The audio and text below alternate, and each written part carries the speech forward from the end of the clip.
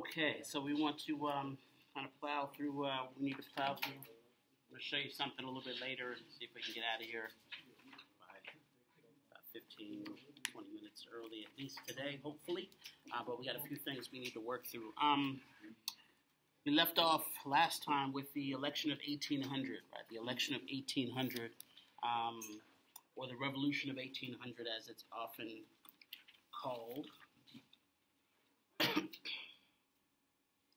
And remember, it's called the Revolution of 1800 in many ways because it is going to be revolutionary. Because of the fact, really because of what doesn't happen rather than what does happen. If you remember, what does happen is the other party wins. Right? The other party wins. The Anti-Federalists are going to win. Jefferson gets the win. And for some, that raises alarm bells because the Federalists had been in power, and John Adams, and Thomas Jefferson and John Adams do not get along. Right, so some think that this could be revolutionary. It could start a civil war because of the fact that one party is lost, the other party is won. They do not get along. Is there going to be a peaceful transition of power? Right? Is there or is there not going to be a peaceful transition of power? Thankfully, there is a peaceful transition of power in 1800. And I think that that's going to be doubly significant because, again, it sets a blueprint for the rest of American history, right? For the last couple of hundred years, we've had peaceful transitions of power, even if the two candidates don't get along, even if they can't stand each other, right? There's a tradition of handing over the reins. Even in the last election, again, there was threats of it didn't go a certain way, that there might be violence, but maybe the fact that we have a history of addressing this and dealing with this in a positive way helps us in this instance, right? We've seen in other moments in world history, less than this might lead to civil war. So this election of 1800 is important. What we're going to be doing now is we are now in the 19th century, right? And so we want to look at 19th century developments in the U.S. And so we can do a bit of that today. This election does bring Thomas Jefferson to the White House. And Thomas Jefferson is one of these kind of quintessential figures, right? Complicated, controversial. Some say maybe he's the most complex person in American political history. So he's a good, I think, lens to use to examine the period, to look through his eyes at what the period looks like. And we'll talk about why he's complicated, why many consider him contradictory. Jefferson is inaugurated as the third president of the United States in March of 1801.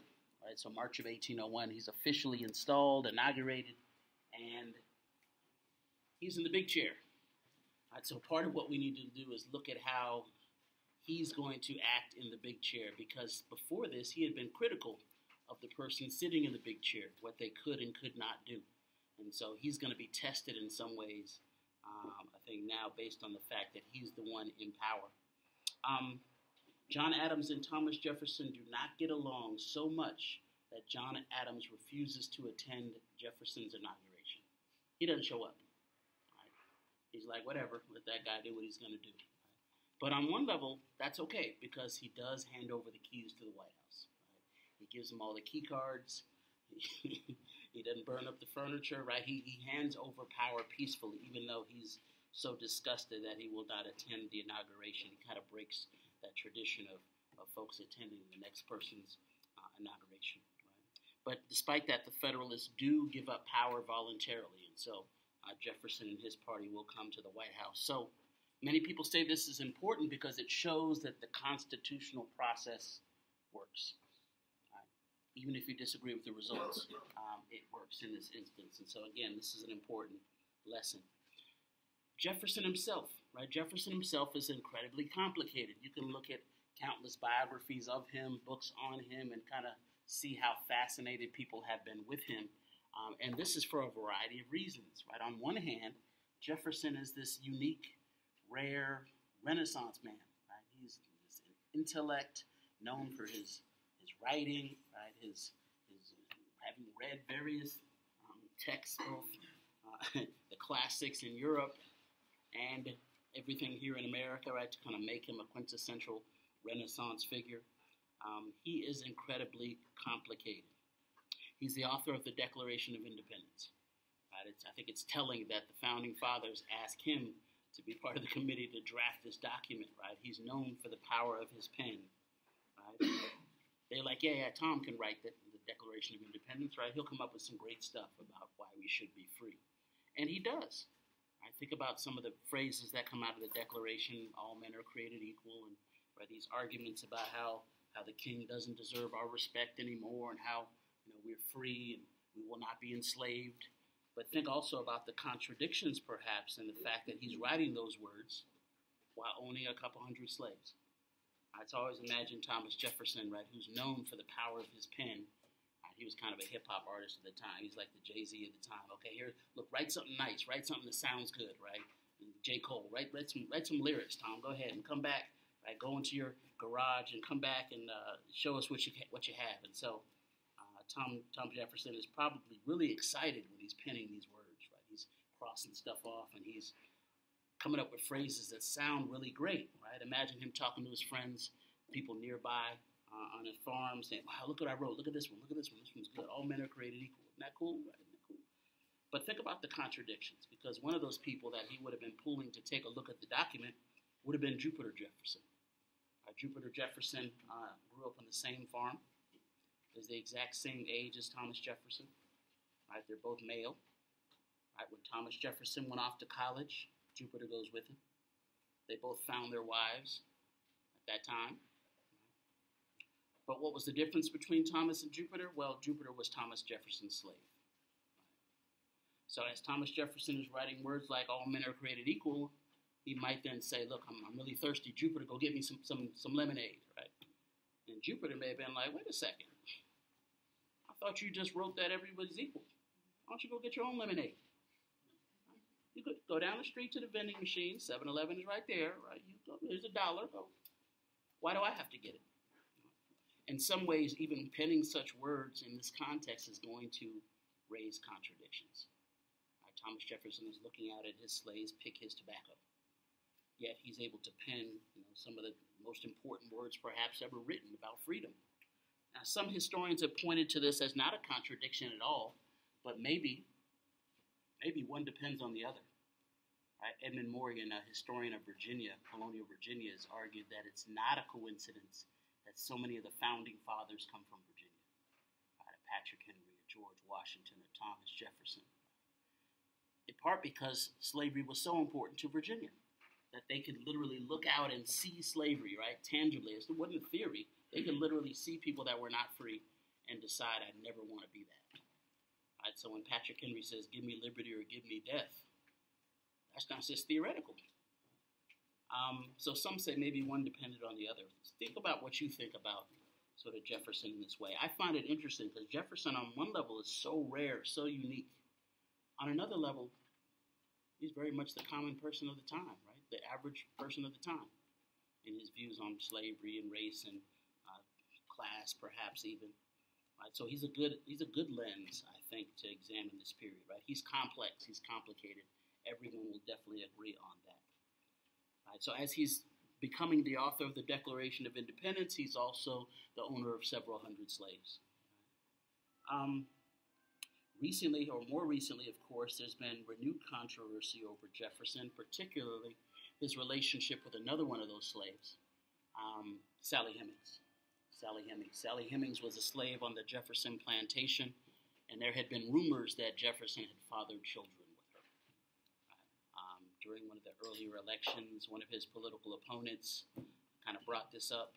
Right? So imagine that campaign, right? Imagine that debate where they're going back and forth about the issues, and his opponent's like, yeah, that's why you got African kids. Everybody's like, ooh.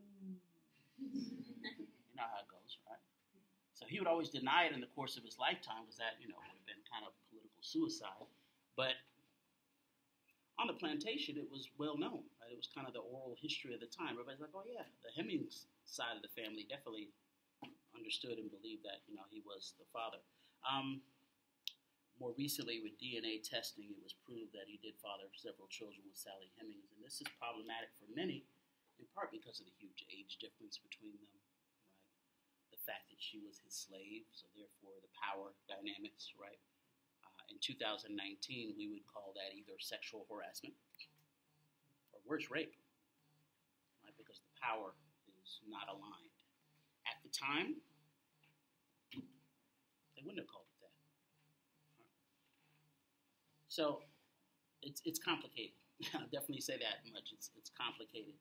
The fact that he was a slaveholder, bless you, is true. But the fact that he was a slaveholder meant that he was not breaking the law in owning slaves either. Remember, this was a legal institution that was founded, before our country. So you decide what you think about these complexities, right? These complexities. Again, Jefferson was from Virginia, so in many ways this does kind of place him in line with many of the other founding fathers, right? The sort of elite status, the traditional politics and such. But he was really from the western part of the state. Right? Some say that this made him more oriented towards the frontier than like old money kind of Virginia. Right? Jefferson was, he had this appearance of being extremely wealthy at all times, and he has tremendous wealth. But there are several moments when he's selling slaves because he's concerned he's going to go bankrupt as well. But he always did have this kind of fascination with the small independent farmer, and maybe more that had to do with the fact that he's more from the western part of the state, the frontier, the lesser developed part.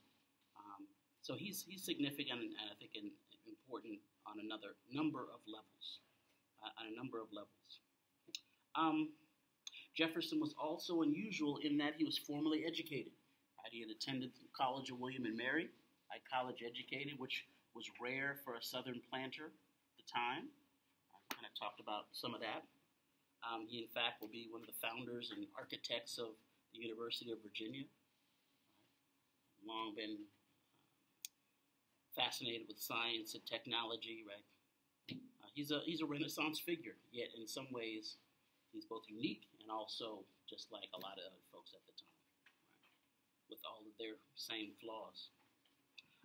So he's complicated. At the same time, Jefferson had also been a critic of those in power before. Remember, going back to our conversations about the Constitution, Jefferson and the Anti-Federalists with him were very critical of too much federal power, too much top-down power, too strong an executive branch. But now he's in the big chair. So is he going to change his mind? Right? Is he going to change his mind now that he's the one with the power? We'll have to see how his presidency plays out. His first priority as president is reducing the national debt. Right, reducing the national debt. That sounds familiar, right? That's a common political goal now in the 21st century. He felt that the national debt had increased too much and that this could be a threat to our liberty. Right? He sets about cutting the federal budget primarily by reducing the size of the military that he thought had grown too much under his predecessor, John Adams. Right? Remember, traditionally Americans do not like having large standing armies, right? We're sort of opposed to that, perhaps because of our founding, right? Because of the fact that we felt we were dealing with the British, that large kind of occupation force that was there, right? We feel like it's great to have a strong military, but if the military is too much involved in daily life, it could actually be a threat to the Republic and not a defender of the Republic. So even think about how our political system is organized, right? Our president is a civilian position. Even if it's a former general, they become a civilian at that point. Eisenhower, for instance, right? It's supposed to be a separation there because we're often afraid of too much influence, looking at some of the examples from world history. So Jefferson himself will reduce the size of the military. He thought had grown too much under the Federalists. He cuts taxes, including an excise tax on distilled grain that had helped cause the Whiskey Rebellion earlier, 1794. The Whiskey Rebellion was a rebellion of Pennsylvania farmers, kind of similar to what we saw with Shays' Rebellion in Massachusetts. So that Whiskey Rebellion might still be fresh in people's minds, but he will cut taxes as part of the attempt to kind of balance the budget. Some say the greatest achievement of Jefferson's administration will be the Louisiana Purchase. Right, Louisiana Purchase. But it's also going to be one of these tests of his administration. Right, it'll also be one of the tests. Well, why? Well, because of the way it plays out, I think it's going to cause him to question certain things, even some of the things he had said earlier in his political life. So we will purchase Louisiana Territory from France in 1803, and the Louisiana Purchase will more than double the size of the United States. It's going to more than double the size of the country. It's going to extend our western boundary all the way to the Rocky Mountains. All the way to the Rocky Mountains. I want to use this as an opportunity to go back to some bigger concepts, right, that we have touched on or are about to touch on or are continuing to touch on. One of them is the notion of the West. I'll talk a bit about the West today, and I want to show you something having to do with the West.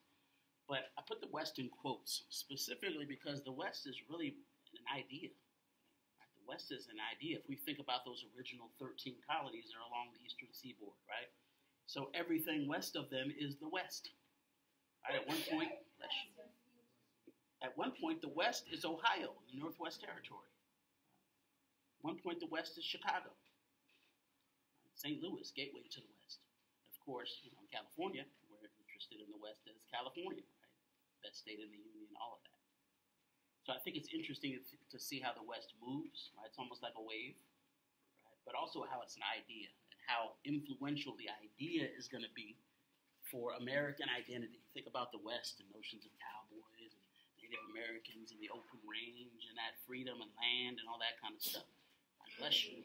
Like a lot of that plays into our national identity as well. So keep in mind this kind of larger idea of the West. This term manifest destiny did not yet exist in the period we're talking about. The term manifest destiny is not coined until 1845. So we'll talk about it a bit more when it gets coined. But I'm going to argue that it already exists in our minds. Even though we didn't have the label, we already have the idea of the term. Basically, a kind of working definition of manifest destiny is that we are destined to reach the Pacific Ocean. Destined to reach the Pacific Ocean. Again, the term won't exist until 1845. We'll talk about how and why that happens, but the idea is we're going to grow. And eventually, we're going to go from the Atlantic all the way to the Pacific. It's already written. It's already done. We'll see how the actual term develops. Now, the term we have talked about is American exceptionalism. Right, I want you to think again about this big umbrella term, American exceptionalism. We talked about at least the first part of the definition of American exceptionalism being this idea that there's something exceptional about the United States. Right? There's something exceptional about this nation, almost something chosen, almost like we're a chosen people, that God put us here for a reason. He's going to make sure we succeed. That belief is going to be a very strong one, and many folks are going to see constant evidence of this in our history. We've talked already about a few of the examples of that people saw as evidence of the fact that God was on our side, this fact that we can't possibly fail, and all of this. So think about that. We talked about the colonial period. Right? The Pilgrims arriving and setting up their city on the hill because God would want them to do that. The fact that they almost starved, yeah, okay, that's one thing, but they know they're going to make it because they're set up for a particular purpose, a religious mission. Jamestown, those first few years, those starving times, it's difficult, it's rough, it's horrible, but they make it, they survive. So I think Americans look at that and they're like, look, we're supposed to make it. Even if it's some miraculous way that we survive, we're going to survive. Those colonies start to grow and flourish. Jamestown didn't have a crop, and then they have tobacco. Right? It's a miracle. The Revolution. Think about the Revolutionary War. There's no way we should beat Great Britain. No way. It's a long shot. But we win. Some are going to say, man, we're exceptional. God must be on our side. Even before that, we talked about Native peoples, right? Sort of being in the way, right? Occupying this space, whether it's New England or another area. Suddenly they're gone. Whether it's disease that's going to force them out, which is most often the case, that even that may be an act of God, right? So think about this notion of American exceptionalism and how we keep seeing evidence, at least from our perspective, that God is like blessing what we're doing. The Louisiana Purchase fits this definition too. How so? Well, the Louisiana Purchase, it ends up being a fantastic deal. Some say the best land deal in history. And Jefferson is in charge of it, essentially. It kind of falls in his lap in a kind of literal way. Jefferson initially sends representatives to France with the intention on buying just the port of New Orleans. Right? He's like, look, if we can get the port of New Orleans, this will be fantastic for the nation. Right? Not because he was a Drew Brees fan and the Saints, but because the port of New Orleans was at the mouth of the Mississippi River. Therefore, whoever controls it controls trade up and down the Mississippi River, which was the most important river in terms of trade. People were sailing stuff all the way down the river and out to Europe. Long before roads, before railroads, this is going to be the way that most goods and services would be moved. So if they could have just gotten the port of New Orleans, they would have been happy. So he sends representatives to France, initially with the goal of only obtaining New Orleans. Whoever controlled New Orleans, right, controls the trade and the movement of boats up and down the Mississippi. Extremely important. But world history will intervene, right? World history will intervene. We might say this American exceptionalism pops up again because France's Emperor Napoleon is in serious need of money, right? Serious need of cash. And the French will indicate their willingness to sell the entire Louisiana territory for only $15 million. Entire territory. We're talking about 13 states eventually carved out of this for $15 million. Mike Trout makes more than that. We're going to get 13 states. Why? How and why? What happens in terms of world history? Well, Britain and France, of course, are fighting each other as always. And so Napoleon is in need of cash for that. And just as importantly, or maybe even more importantly, France has just lost its most important, most profitable, wealthiest colony. The colony of Santo Domingo or Saint-Domingue, which we now call Haiti. Haiti was a slave colony of the French, its wealthiest slave colony. It produced sugar. And it produced more wealth for the French than any other colony. Well, what happens? Well, think about the context, right? We have the American Revolution, all these ideas thrown out about all men are created equal, right? Liberty or death, and then we win. Right? The French have a revolution shortly thereafter, get rid of their king, right? Form a republic essentially. Well, all these ideas now are out there, right? They're out there. And one of France's colonies, a slave colony, hearing these ideas, might just say, you know what? That sounds good. That all men are created equal stuff, that sounds pretty good. Right? Once you let the cat out of the bag, it's hard to kind of force the cat back in the bag without getting scratched. So don't try to put cats in bags. Just so you know, it's just a figure of speech. So in Haiti, they're like, yeah, we're not going to be slaves anymore. The French are like, yes, you are. And at first, it probably was an intellectual argument. Well, wait, you said that all men are created equal, liberty, equality, fraternity, all that. No, we didn't intend that for you. That was for us. That wasn't for you. And so the slaves were like, you may not have intended it for us, but we're going to go ahead and take it anyway. So the French will attempt to reconquer the island, and they will lose. Right? Napoleon sends his own brother-in-law to try to reconquer the island with an army, and his brother-in-law gets killed. Haiti will be the second independent republic in the Western Hemisphere. The second independent republic in the Western Hemisphere will rename itself Haiti and declare its independence. What's the first independent republic in the Western Hemisphere? Us, United States. So suddenly Napoleon has an issue. He needs money. He's lost his most profitable colony, a place where he would have been able to defend the Louisiana territory, right, from Haiti, only, 400 miles off our coast? And so he's willing to sell the entire Louisiana territory, $15 million, 2 or 3 cents an acre. Fantastic deal. So again, think about how we might interpret that as American exceptionalism. Jefferson sends these folks over to get New Orleans, and these delegates had to be incredibly shocked by what they found, right? They arrived there and they're like, wait, what? We can get the whole thing? 15 million? They're like, deal. Don't you need to text Jefferson? No, don't worry about that. Deal. Where do I sign, right? They agreed to it, and they basically asked permission after the fact. That's basically how it's going to go. When news of the proposed treaty makes it back home, Jefferson is incredibly happy. He's like, oh my goodness, it's a lottery ticket. But he's like, uh-oh. Can I do it? Because remember, Jefferson had been the one saying you can only do what's in the Constitution. Does the Constitution allow this kind of unilateral purchase of massive lands without a vote, without all these things that Jefferson had argued for? No, not really. But it's too good a deal. Right? It's too good a deal. Figure it out later. I figure it out later. So he is very happy, but he's also worried that the federal government does not have the constitutional authority to make such a purchase. But the Senate will ultimately ratify the treaty, and the Louisiana Territory will become part of the U.S. So we doubled the size of the young nation by writing a check. Right? Not by warfare. You didn't have to go to war, but by writing a check. And in fact, we're going to borrow the money from England, pay it to France. France and England are at war with each other. So it's crazy when you think of how this works out. But you couldn't write fiction as strange as history in some cases. So we actually buy it sight unseen, right? We buy this, we don't even know what's really in it. This is largely unexplored territory.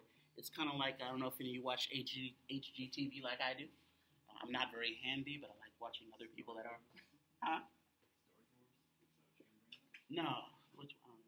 I was thinking of all the flippers and things, right? They sometimes they buy a house sight unseen. Right? You'll buy a house that's foreclosed, like the door might be nailed shut. They're like peeking through the window, like, I don't know, it looks like it might be okay. And they get a really good deal, right? A really good deal. They go in there and they flip it and then sell it for a bunch more, right? Because it's worth more once you know what you have and once you can improve it. We kind of buy this without really knowing what's there, right? And so now that we purchased it, we got to figure out what we bought. And so the next step will be for Jefferson to get Congress to fund exploration of the Louisiana Territory. He will get this funding led by his personal secretary and protege, a man named Meriwether Lewis.